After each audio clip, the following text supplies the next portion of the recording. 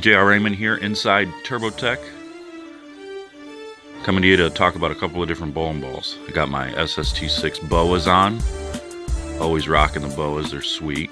And I'm always using my switch grip, #1 interchangeable worldwide.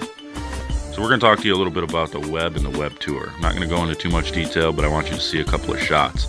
These two are by far already my favorite balls. Best 1-2 punch combo I've probably ever had in my bag in my lifetime. So this first one is the Web Tour lower differential ball. So this thing is super clean, super smooth in the middle of the lane, and surprisingly strong down lane. It gets super well. This is on a 38-foot senior masters pattern, so it's not easy, but it's a little bit different than what a house shot is. So here's the Web. A little bit different layout on this. This one's a little bit closer pin. Same numbers, just a closer pin, so it's going to be a little bit earlier, a little bit smoother. You can see right here, this ball sees it much sooner. Man, it blends that back of that pattern out really, really nice. So now we're going to move left with that same ball, that Web.